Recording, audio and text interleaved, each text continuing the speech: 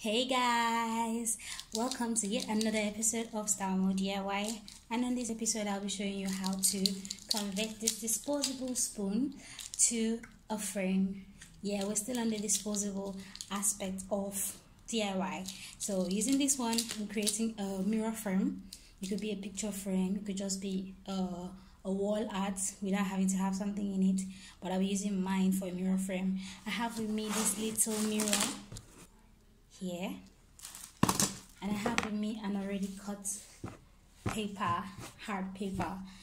I traced out the shape of the small mirror, and this is the other part where I'll be using to apply my spoons. I'll also be using glue gun to attach the spoons to the base. This will make it stay firmer and stronger. I guess I really don't know what Christmas is all about.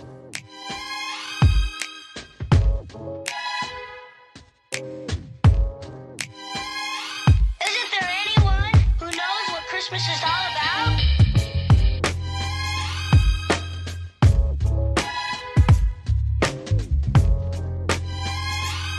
I can tell you what Christmas is all about. Chestnuts roasting, Jack Frost nipping at your nose. So I'm offering this simple phrase.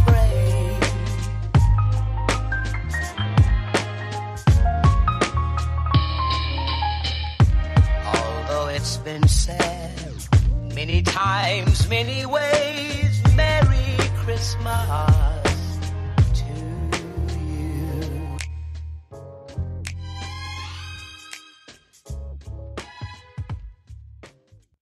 Partial finish for the wall art.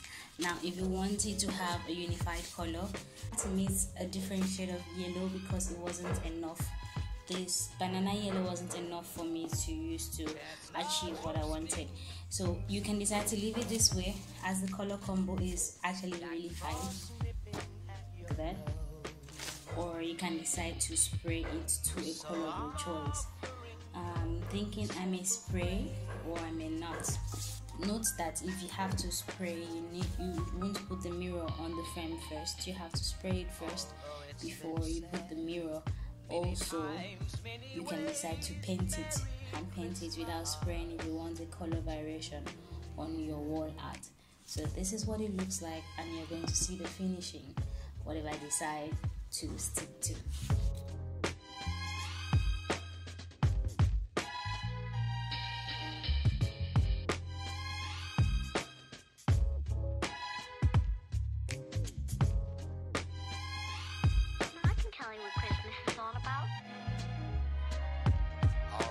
It's been said many times, many ways.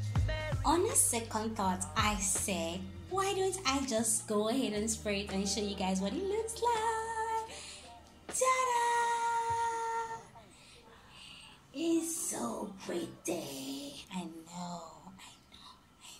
So I had to take off the mirror and then spray it and put the mirror back to give you this waffly design. So hope you guys are going to try it.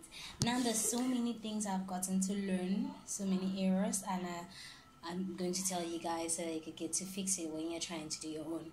Everything is going to be down in the description box, but I'll give you one, which is that you should try to cover the fabric or place these spoons on a harder material if you're trying to make it last longer, because the material I used,